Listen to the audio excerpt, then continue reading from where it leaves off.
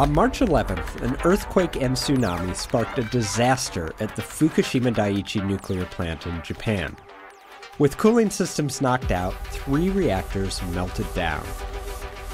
In those first days, the only thing that military and civilian authorities could do was to spray water to try and prevent further damage to the reactors.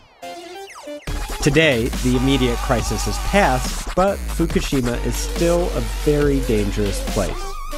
Thousands of workers are currently on site to conduct damage assessments and cleanup operations.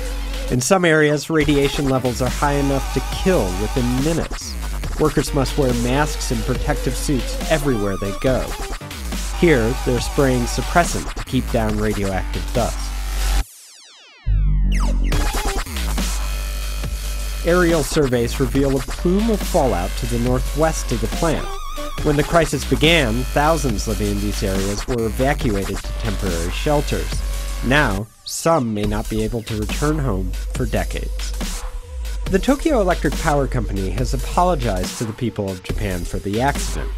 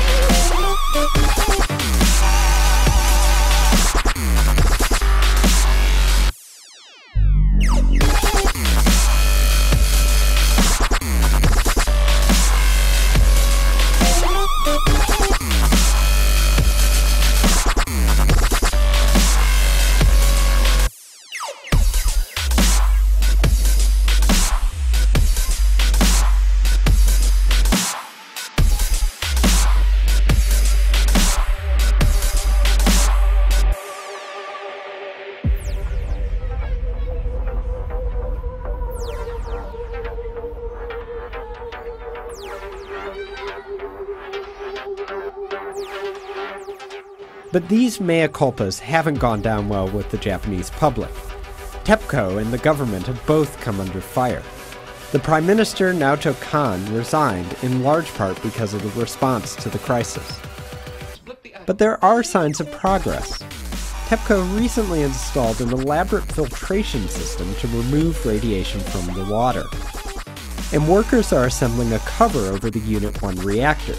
Similar structures will eventually be built around Units 2 and 3, and by winter, TEPCO hopes the damaged reactors will be able to stay cool on their own, without adding more water. In many ways, Fukushima is a local disaster, but the impact stretches across all of Japan. The country depends on nuclear for over a quarter of its electricity and has faced shortages since the quake.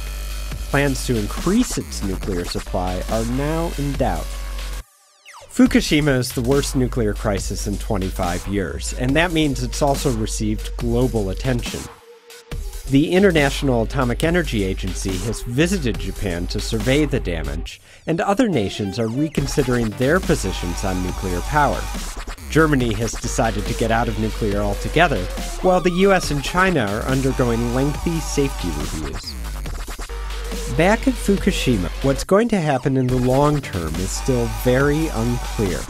Somehow, the fuel from these reactors will have to be removed, and the Japanese government has vowed to clean up at least some of the land around the plant.